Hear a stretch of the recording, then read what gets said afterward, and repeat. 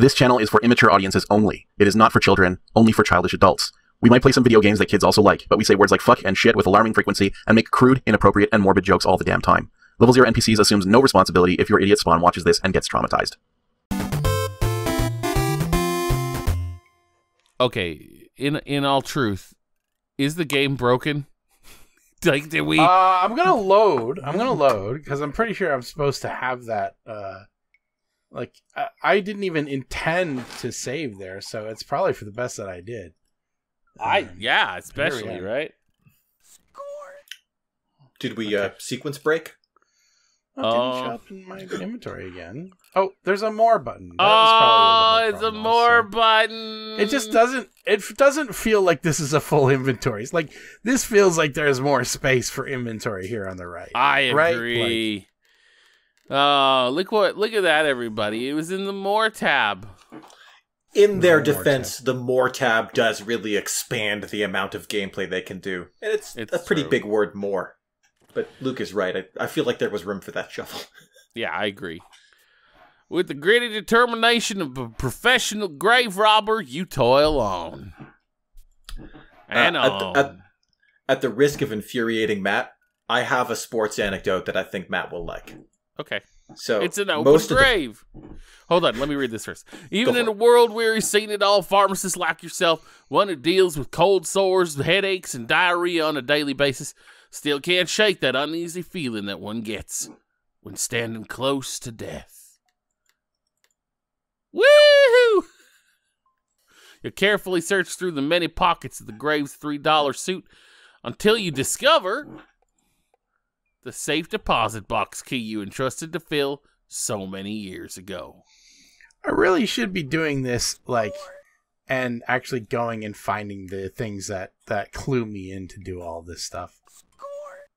You grab a handful of clay from the pile beside the grave. Well, you never know. It could come in handy. Back when most graves were dug by hand, do you think the grave diggers ever had the perverse desire to lie facing upward at the bottom of the grave? Oh, Probably. Yeah. Oh, you gotta imagine like a lot. They try it. I would imagine a lot, yeah. Because you're tired, too. And, like, that's a hot sun, and it's kind of nice and cool underground, so you just lie there and kind of contemplate the, nature of existence. Oh, yeah. Oh, yeah. It's probably therapeutic in a way. All right. So, yes, tell us your sports story. So, as we discussed last episode, I hate sports so much it's difficult to be polite. And any sporting event I've participated in or spectated is generally so boring it's like going insane. Almost to the point where that's the recreational value. I'm just sitting there watching the hockey and I'm like, oh my god, is this forever? Is this the rest of my life? But I worked for this weird web development company, or a branch off of it that was making children's educational games. And it was weird because they had like so much money. It was a weird company to work for. It was weird to watch like a couple of crazy entrepreneurs just throw millions of dollars around and accomplish nothing. Anyway, that's a whole other set of anecdotes on its own. But we got box seats to a figure skating thing just out of the blue one day. It's like, hey, we all got box seats to like talk business and watch figure skating. And I guess the figure skating tournament was a pretty big deal.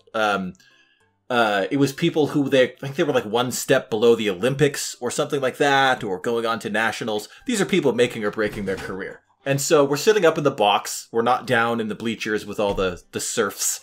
And like there's a bunch of like catered food coming in. And so we're just like eating like rich, delicious foods that are infinite in supply. And everyone has drinks. And we're watching these people figure skate. And so many of them fell. And it's just amazing to watch someone, just to watch someone's dreams just die there on the ice. Like a few of them didn't fall, but fucking so many of them did. And just sitting there comfortable and warm and relaxed and eating food. And just in real time, in real life, through a thin pane of glass, watching someone's dreams fucking shatter. Like, cause like, it's like dropping an egg on that ice, right? It's just as unrecoverable. And like watching just, they get back up and they finish the routine even though it's pointless because they fucking fell. Oh, like I've never had that much grace or courage to get back on my stupid skates and continue skating in circles and dancing as if it mattered. Oh man, it was incredible. I've never experienced anything like that before. That sounds brutal.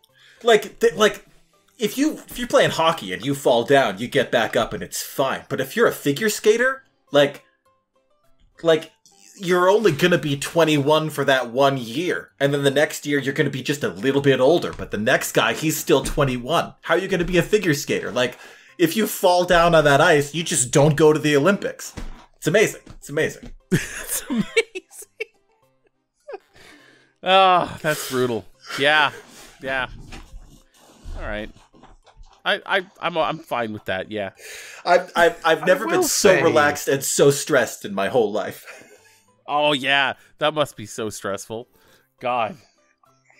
Not to speak ill of or like say that I have any negative sort of feelings towards figure skating, but I don't really consider it per se a sport.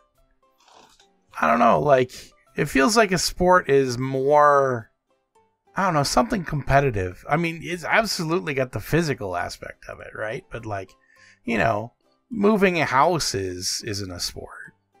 Well, right? I mean, they don't necessarily call regular dancing a sport. Why is ice dancing a sport? I mean, yeah, it's harder.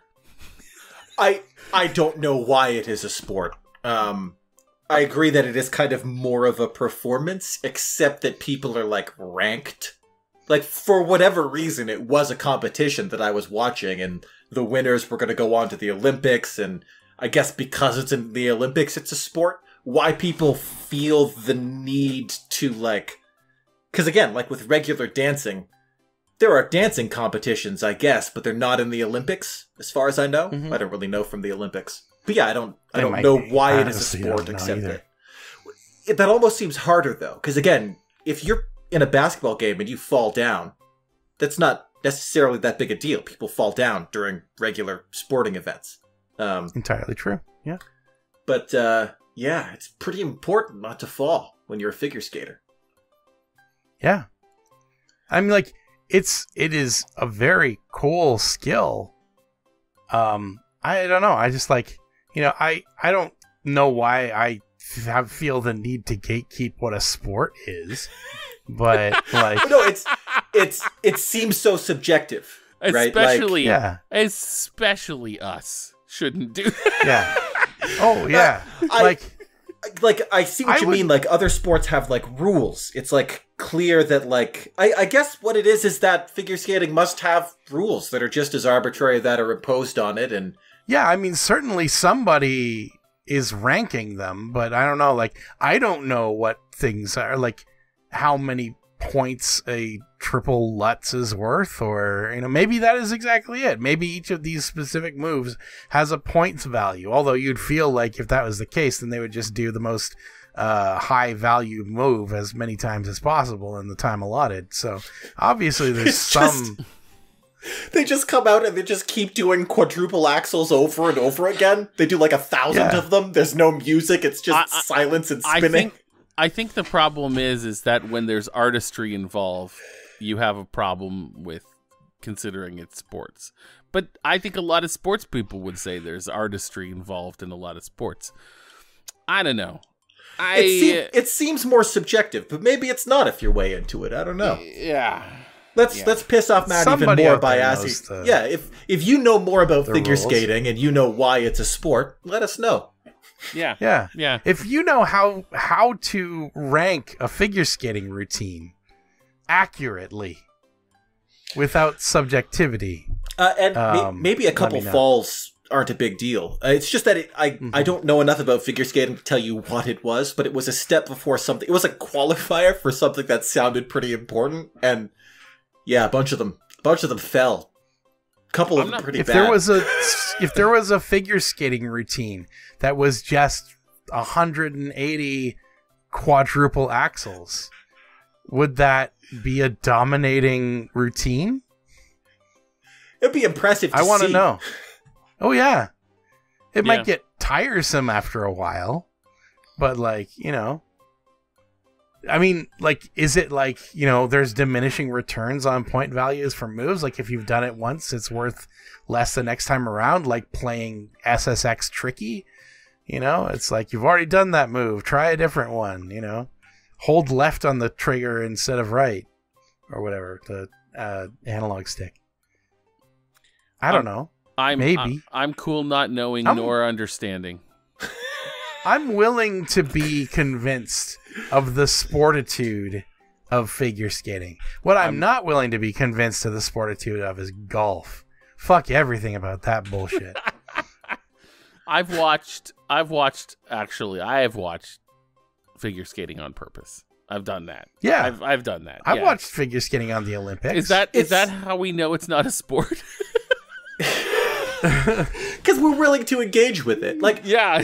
I get why golf is a sport. Like, you can count, like, you're trying to get the stupid ball in the stupid hole in as few swings as possible. Golf is a game.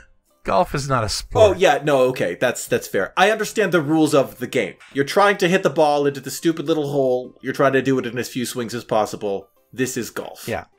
You can count the swings. There's probably other rules that I don't care enough to understand.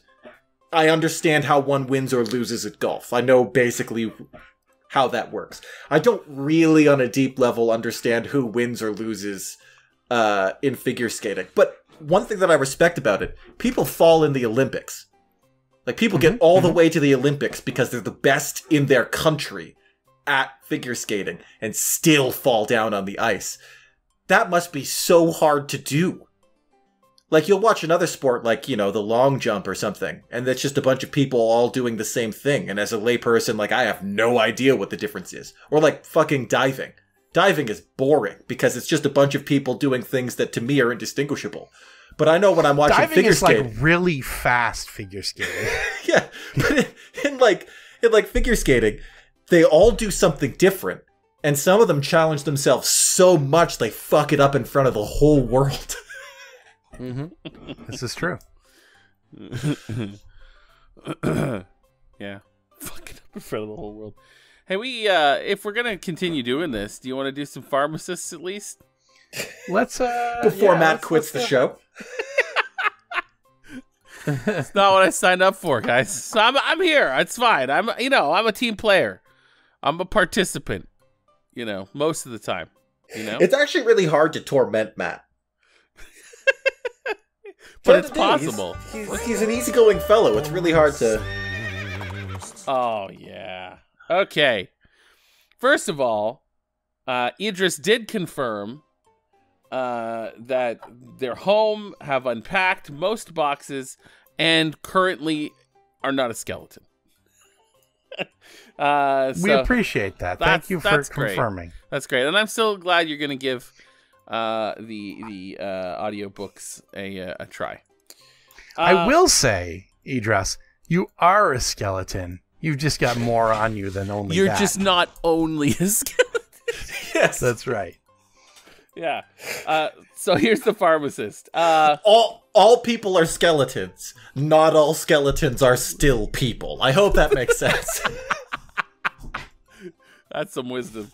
So, as Australia is heading into winter, I find I am in need of good winter warming recipes. What is your favorite meal for a cozy winter night? This is particularly good because we're Canadian. And we're known for our fucking winters. God, are we? It's true. We're going to get fewer of them as we get older because, boomers. But, honestly, we've got them. We've got some recipes. Anybody want to go first? I will only to say that while I am a very omnivorous person, I'm a pretty terrible cook. I cook really boring food where I just throw like meat and vegetables in a pan. So I'm useless in this category. I mean, okay, but what is your favorite thing to eat on a winter night?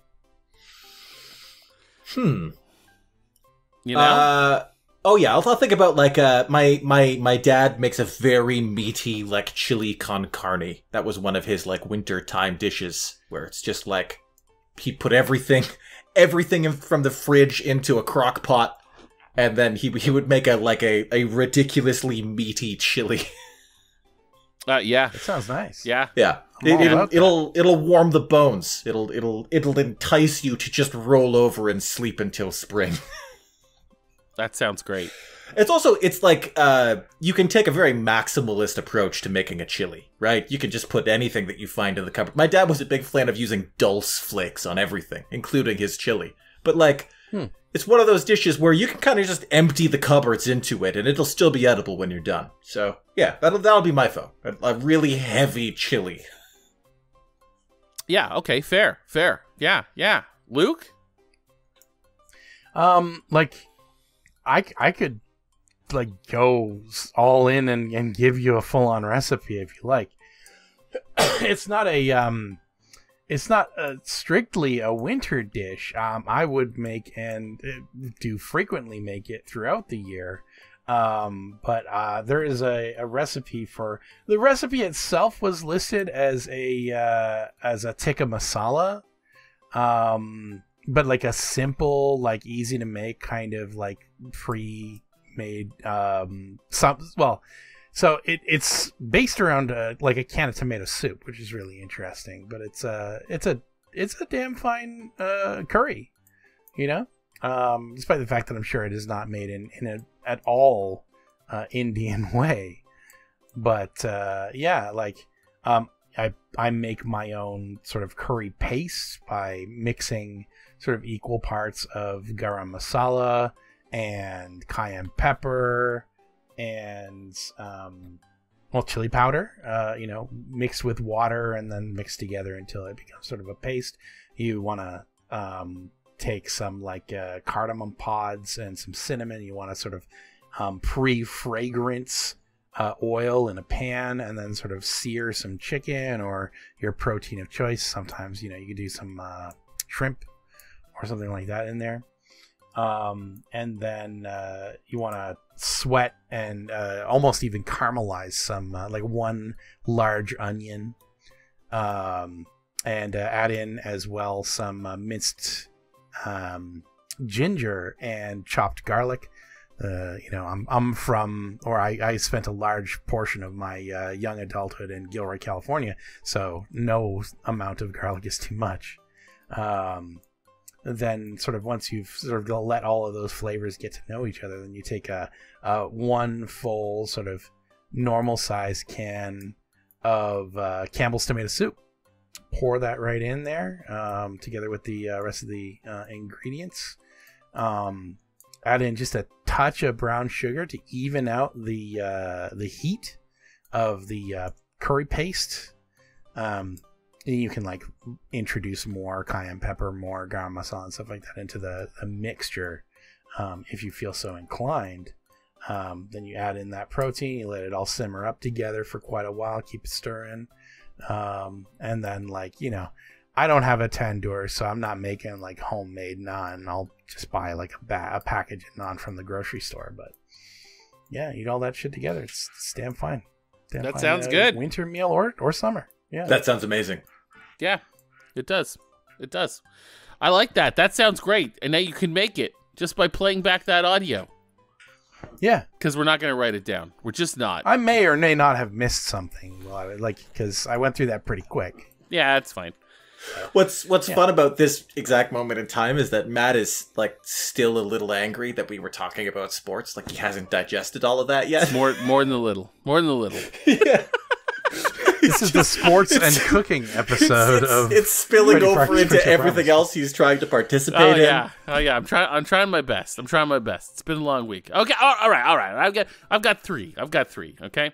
Ooh, three. All right. Well, see, I mean. Okay. So technically, like my both my mom and my wife make like weirdly.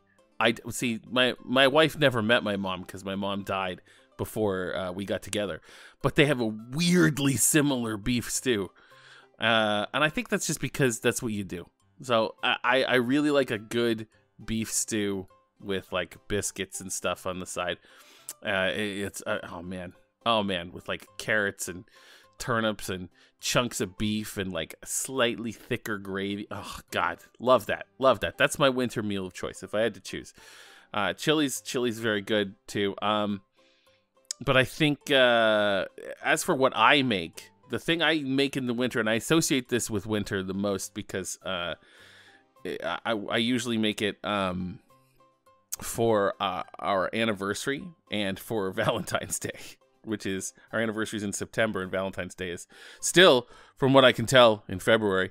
So I kind of associate it with winter, but it's a champagne chicken where it's like a French champagne and mushroom sauce that's made with champagne, of course, and it's a cream sauce, and it's mind fucking blowing on egg noodles. It's one of my favorite things. Like we could bottle and sell that sauce, and people would pay whatever.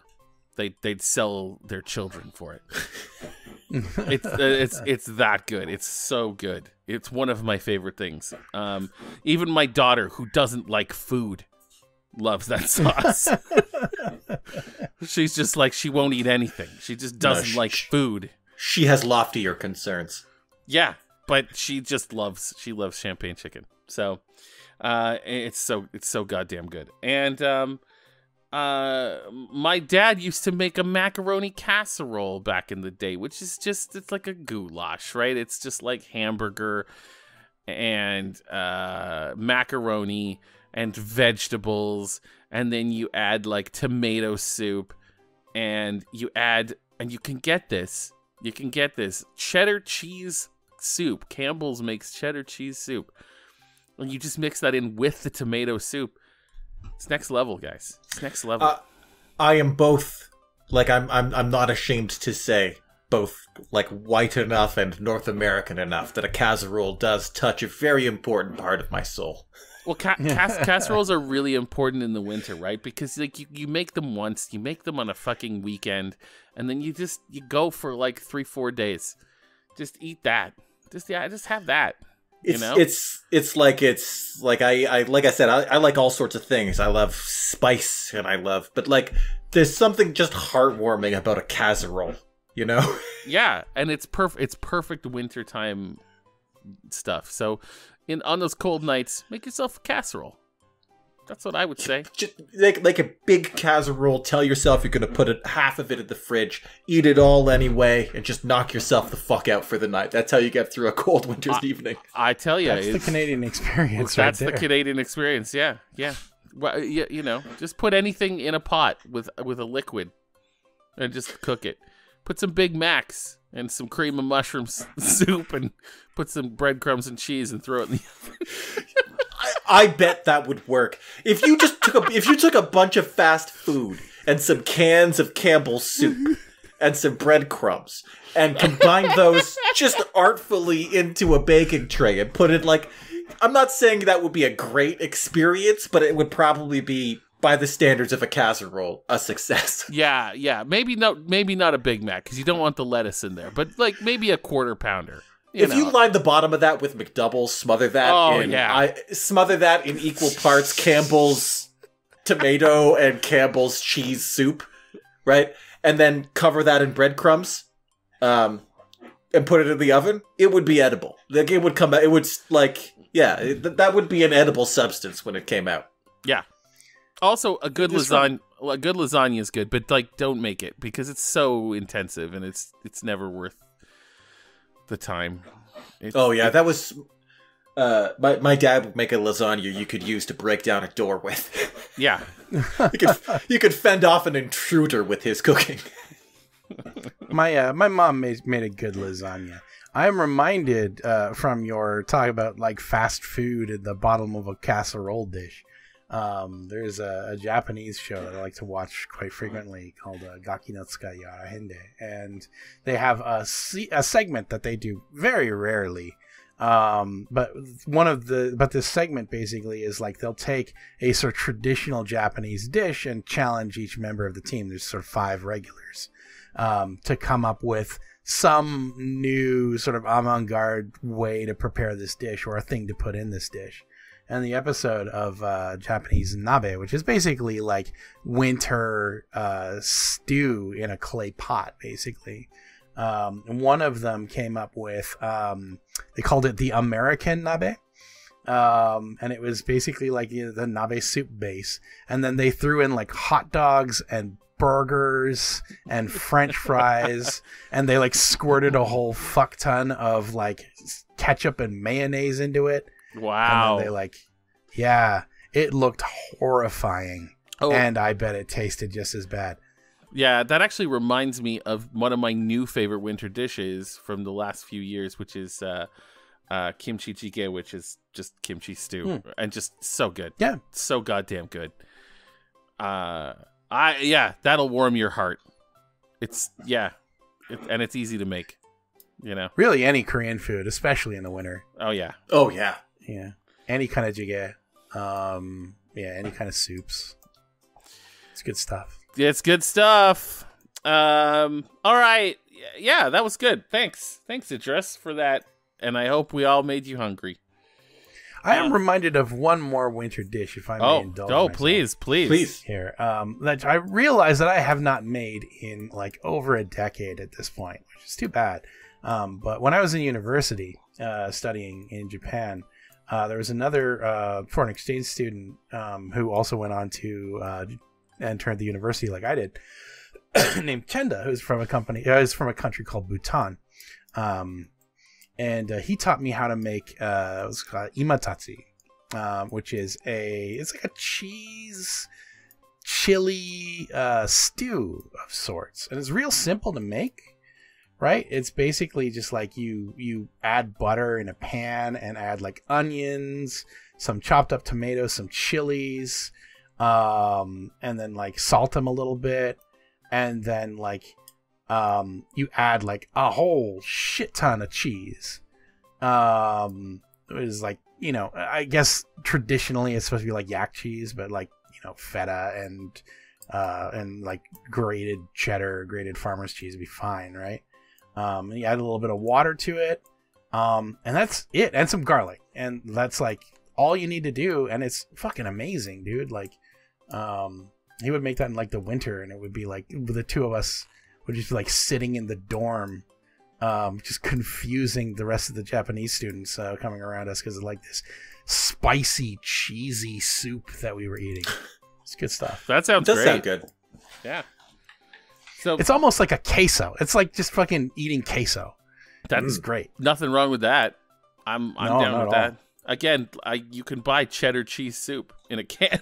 So it's exactly. That's what reminded me of it. That's like shit. I was like, imatatsu. That's like I think that actually means cheese and chilies.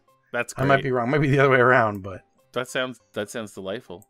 So there's a whole shit ton of winter recipes, which I know totally. Most of our audiences in the northern hemisphere, and things are just warming up and catching on fire. But still, you can eat a lot of those anytime.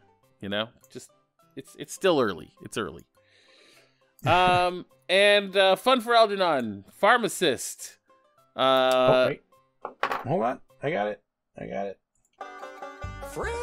guess we don't normally do it each time, but I had it queued up. It's gonna be. We said this is gonna be a shorter show, but not if we stand in the middle of the street and talk for them. We got so much accomplished. We did. Oh yeah. No, you're right. In spite of ourselves, we did. Fun for Algernon, pharmacist. All this talk of the Sierra Network reminds me of BBS's and BBS text games. I loved Seth Abel's Lord so much in 1994 and 95. Did you guys use BBS's in your youth? I did. Quite a bit. And I'm very well familiar with Legend of the Red Dragon, or Lord. Point where I distinctly remember striking out with Violet on a daily basis. Because I didn't understand how the mechanics of the game really worked. The settings for Lord on my local BBS, there were like 3 BBSs that I would regularly go to. One called Atlas BBS, which turned into a major ISP in California, if my memory serves. and Groovy, which is where where my buddy Link, who ran Groovy, hosted all his porn. And good old Link's porn. Yeah, Link. Well, Link is not actually his name. He went by Lincoln F. Stern, which is a heavy metal reference. Right. We would all just call him Link. I think his real name is Ryan, actually. But yeah. But yeah, I played Lord on I think both of those BBSs, and I was bad in both cases. Also played a lot of Muds and Muxes back in the day as well. But yeah, no, absolutely. That was my whole jam. That was what I was doing before there was internet. Otherwise. I had the opportunity to join some BBSs and I just never did. And it's funny, there was a local one that I got on a couple times, but it was like nobody was saying anything interesting, and they were all people I knew anyway, and it was just like, what is the point of this? But I'll tell you, when the internet came along, that's when I really jumped on the. I didn't get into the BBSs. I just got into like crazy old school chat rooms, like WBS. And I went into the role-playing chats where it was Glen Shadow's Tavern, where I don't know if anybody remembers this, but there was like this huge like community of people that would go on to Glen Shadow's Tavern, and you just role-play your character on there, and you'd say what they're doing, and then you talk with other people, and it was great. It was wild. I was really that's the nerdiest thing I would do back then. But the BBS no, I sort of missed out on that. That was not my jam. I also am not super familiar with it. I'm a weird demographic, because like I'm older than the rest of the gang here, but like also like I amused myself when I was young by like building little houses out of moss and rocks in the woods for gnomes. Like that was the type of like poor that my family was. Yeah, I mean, the internet was fully formed when you were a child, almost. Yeah, Alex said he was older than the rest of the gang. He meant he was younger by like a decade. Oh yes, yeah. Sorry, I'm older. I'm old of spirit, young of body. I did mean to say younger just there. Yeah, I mean, you're also an ageless, cosmic horror, but yeah, there's not much to keep us occupied out in space. That's why I'm so fascinated yet repelled by these activities on the screen right now.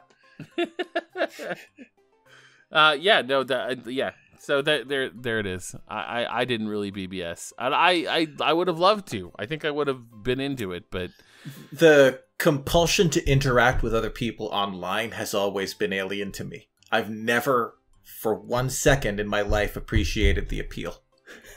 Anytime I'm doing something and I see another, like I'll be playing like No Man's Sky or something, and I'll go to the Nexus and I'll go in and it loads up and like a bunch of people come up and someone comes up to me and asks me to join their party for a quest, and I just turn off multiplayer so they all go away and it's just me alone in the space station. I think the thing that I liked about like MUDs and BBSs and stuff like that back in the day is it was such a small community that like there wasn't much anonymity. Like everyone kind of knew each other. Yeah. And someone new like became kind of part of that small community very quickly.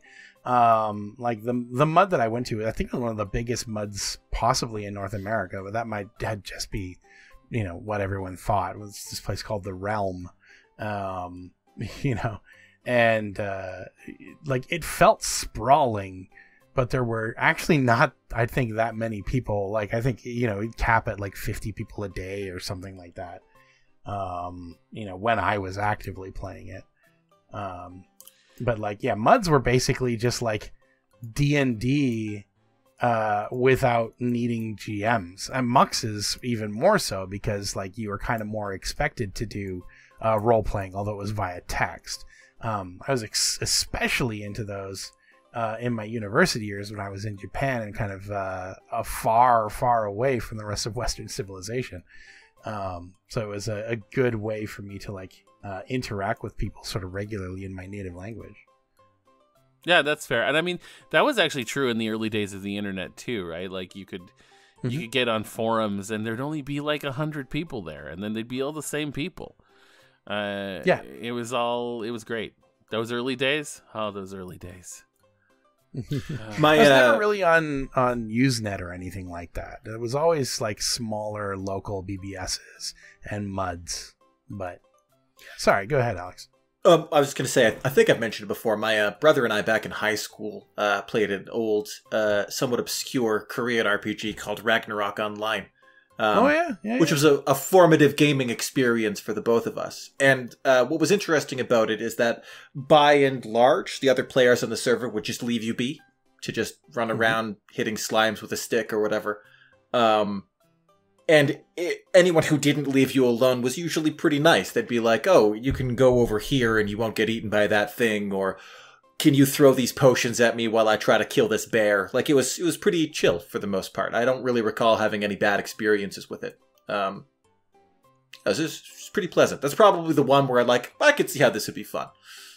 Yeah.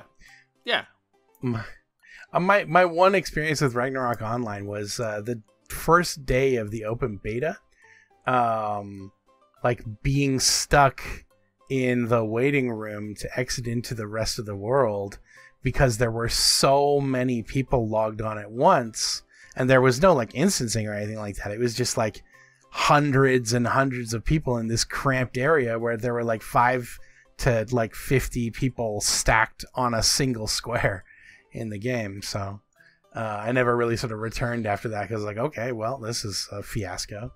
My first experience in Ultima Online was one of those sort of experiences that I think has ultimately began to sour me on sort of playing with randos.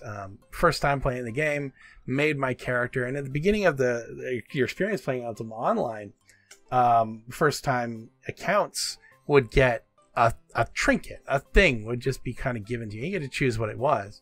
And I chose, because I wasn't sure if I wanted to keep my hairstyle, there's this basically free haircut card thing. And the first thing that happens when I step out of the sort of starter area is some dude comes up to me. He's like, hey, what did you take? And I was like, haircut card. He's like, can I trade that from you? Can I have that? And I'm like, I guess. He gives me, I don't know, 50 coins or something like that, some pittance. And as soon as it goes into his hands, he's shouting, I can see his words above his head, haircut card, 800 times the amount he gave to me for sale, come to blah. I was like, okay, well, apparently I just gave away something of value. So that's a learning experience. The reason my level 0 avatar is an alchemist is kind of an homage to the fact that I always played an alchemist in Ragnarok Online, which was the upgrade from the merchant class. I would always start out as a merchant because it had a cart. You could just fill your cart with heavy shit and then beat monsters to death with it. It was great. But with the cart, nice. As a merchant, you could also set up a shop and sell things. And whenever I got anything, I would just go to the main town, set up shop next to someone else who was selling the same thing, and just infuriatingly undercut them in price. Because I didn't really care about being a merchant. I just wanted to get some coin and offload my stuff. So I would just sell the same thing for way, destructively cheaper, and then run away. Destructively cheaper. I mean, I didn't have a lot of inventory, right? I would sell out almost immediately, and then when I logged back on, it would be gone. But it was a fun mechanic. Most people had a merchant character that they'd use to sell their shit. But that was my only character. That's good. That's good. Fun for Algernon commented on both videos and posted my favorite comment maybe ever on the channel, which was just, "The lion is Jeebus?" ? Yeah, that's right. We were talking about Narnia last time. Yeah, the lion is Jeebus, yes. And how Julia didn't remember anything from any book past Lion, the Witch, and the Wardrobe, and Spivey had a bisexual awakening with the Queen. So you're both very right. Spivey, Jadis, the Empress of Narnia, is probably one of the more fuckable characters in the narrative. It's very true. Absolutely. Way more than Aslan. Oh yeah. In some Not, circles. Yeah, that's. I mean, yeah. I suppose it depends on who you ask. And Julia, the Voyage of the Dawn Treader is about a ship called the Dawn Treader, but I do like Dawn Treader as a name for a pirate. Old Dawn Treader. And unfortunately, there is a Prince Caspian. I'm just kidding. Caspian's fine. He's boring. He's fine. He's fine. I think Dawn Treader's the one where, like, the guy gets turned into a dragon and there's a rat named Reepicheep. Yeah. It's a pretty good story, I guess, as such things go. Yeah. It's harder to pin it down as religious propaganda, I guess. Yeah. That's a plus in its favor. No, it's true. Yeah. He sort of got caught up in the actual story for a while there. And then at the end he was like, right, I got to bring this around to Christianity again. Right. I got to make it clear that Susan's going to hell. Love it. Yeah, you know, hey, look, guys, we love all your comments. We love them the appropriate amount, I think. Spivey, I really appreciated your comment about Narnia. Like, I just took me right back, like the referencing the magician's nephew brought me back to like the silver chair and like fucking Puddleglum the marsh wallow. Great. Love it. Calling out C.S. Lewis for like fictophilia for his own characters when he's like, you know, chastising Rod down on poor Susan when Lewis is practically drooling over his pagan sorcery goddess. It was gold. So it's good. true. So true. So true. Oh, well, you know. Marsh Wiggle, not Marsh Wallow. Marsh Wiggle. I like Marshwallow. It's better. Yeah. But, you know, being a better... Well, Sounds like a marshmallow that's gone wrong. Also, like, Puddleglum was a wallower, not a wiggler. You know, by nature. So. Yeah. So you're better at coming up with names than C.S. Lewis. So is everybody else on the planet. Harsh but fair. Harsh but fair. Okay. All right. Are we going to play more? Oh, God, no. We're really over time. We're way over time. I'm afraid. We're You're going to have to tremendously come over back time. next week for more Freddy Pharkas Frontier Pharmacist if you want more Freddy Pharkas Frontier Pharmacist. So what I'm curious about, based on the last couple episodes, is that you seem to have a plan for something, but I don't know what it is. You just keep collecting shit, and there's I don't know. I have to reassume my persona of being a gunslinger, which means I have to put my ensemble back together, and I have to get my gun ready, and I have to practice. So what the fuck is the pie for, man? Find out next week. Excellent question. Find out next week. Maybe, if we get that far and don't get sidetracked answering questions or just podcasting. That's not an invitation to not give us pharmacists, by the way. Oh God, no! Give us more pharmacists. This is our content. People. Yeah. I don't. Yeah. You know what? Like, yeah. That's fine. You know what you're in for when you're here now, and It if would you be don't, fun. now you do. It would be fun to do a whole podcast where we just talk about sports, but Matt has to do it every time anyway. He's just in constant torment. I will eventually ruin it. I promise. I mean, it will just happen. It would be great. Yeah, I think it would be entertaining to do a sports podcast where Alex and I are doing our best to not be ruined by Matt's disdain for the sports. Or just like, because like we get like a guest on who's like really passionate about it, and like Matt's like he's upset because he hates the subject, but he's not an asshole, so he's not going to be mean to this person. So he's just like gripping the arms of his chair with white knuckles and just patiently listening. Oh, be great. I'm gonna ask a few times. Who is this for? Who is this podcast for? Who is this? Who's listening to this? I don't know who would ever listen to this. I don't know. Our regular audience who I don't apparently think so. tolerates whatever the fuck we do. I don't know if that's true. That's a great question, Matt. We'll circle back to that. So, tell me more about this. Oh, shit. I know far more about cricket than I ever assumed that I would, having made a game for Disney ITV's Premier League way back in the day. Look, that's great. So tune in next week for cricket. I might not be back, guys. This might be my last show. It's so rare to find something that makes Matt so sincerely angry. It's funny because like I also am the same. Like I really do hate sports so much, but I think I enjoy Matt's discomfort as much as I hate sports. It breaks even. Like I think I could actually host a sports podcast if Matt was doing it with me, because like on the one hand it's like boring, tedious sports stuff, but then like I'd just be invigorated by how like just tired and angry Matt is the whole time. I have kids and my time is so limited. I just don't have time for that. I just don't. There is something offensive about the concept of a pastime.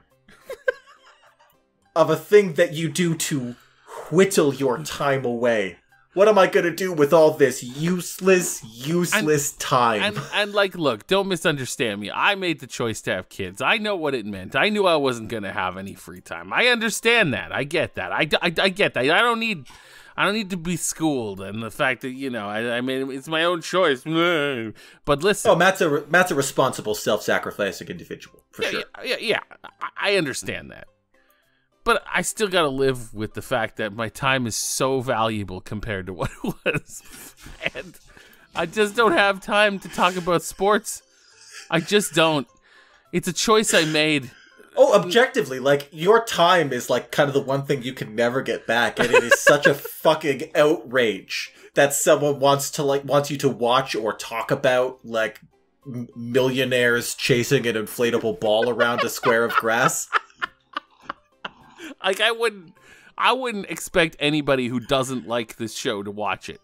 I wouldn't make them do that. I wouldn't do that to them. It would be a show only for a really weird and devoted subset of our current fan base. Yeah. I mean, I don't expect anybody to watch this show unless they're into it. Which is true. Which is, you know, a weird and subset, a strange subset of people, and we love you for it. You know. Yeah, if they were here for the game, like, they'd have left to go watch the game get played by somebody else. I think that's happened numerous occasions. Yeah. I think we've lost so many people. I think they've subscribed. They'll be like, I can get into this, and then they just don't watch us anymore because we just don't play the fucking game.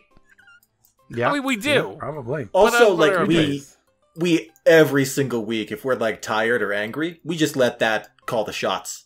Those feelings. Yeah. Yeah, like, there's an edge to me tonight that I don't enjoy. I don't think it's good. Also, like, I spotted it earlier, and Yeah. I stoked it like a campfire. I just decided I would be like a human bellows, just like, oh, there's a spark of something there. I want to see that become a conflagration. I'm supposed to be the happy marshmallow. I'm not supposed to be this. I just, you know, it just. Life, you know, guys, you know, life, you know. I know. You understand. I know. You understand. Been there recently. Yeah, exactly. Well, you know, next week is a brand new story. If we show up, you never know what you're going to get. So, It's true. you know, all right. Stick and stay, though. Do your best. Stick and stay, team. You know, if it's getting colder and winter's coming where you are in the southern hemisphere, bundle up, get some of those recipes into you. If it's a really hot day, go make yourself a lasagna. Jam a lasagna into you on a hot day. Go, just make it happen. You know what I'm saying? That sounds like an ordeal. I love so much about this show. Like, what I really love about it is that, like, whatever happens to me in this next week, I know that someone, somewhere, just shat themselves with laughter over how angry Matt is about this right now. Like, just someone's going to be going about their business. Yeah, just, having their own life with their own challenges.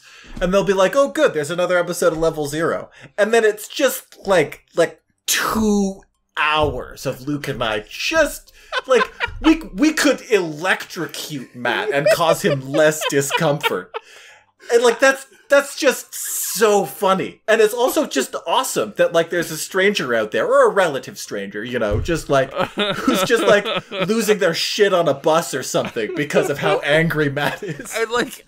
And don't get me wrong, I'm still having a fantastic time. Like, I am. But, yeah, I'm really mad. Also, I'm both. I'm both. It's great.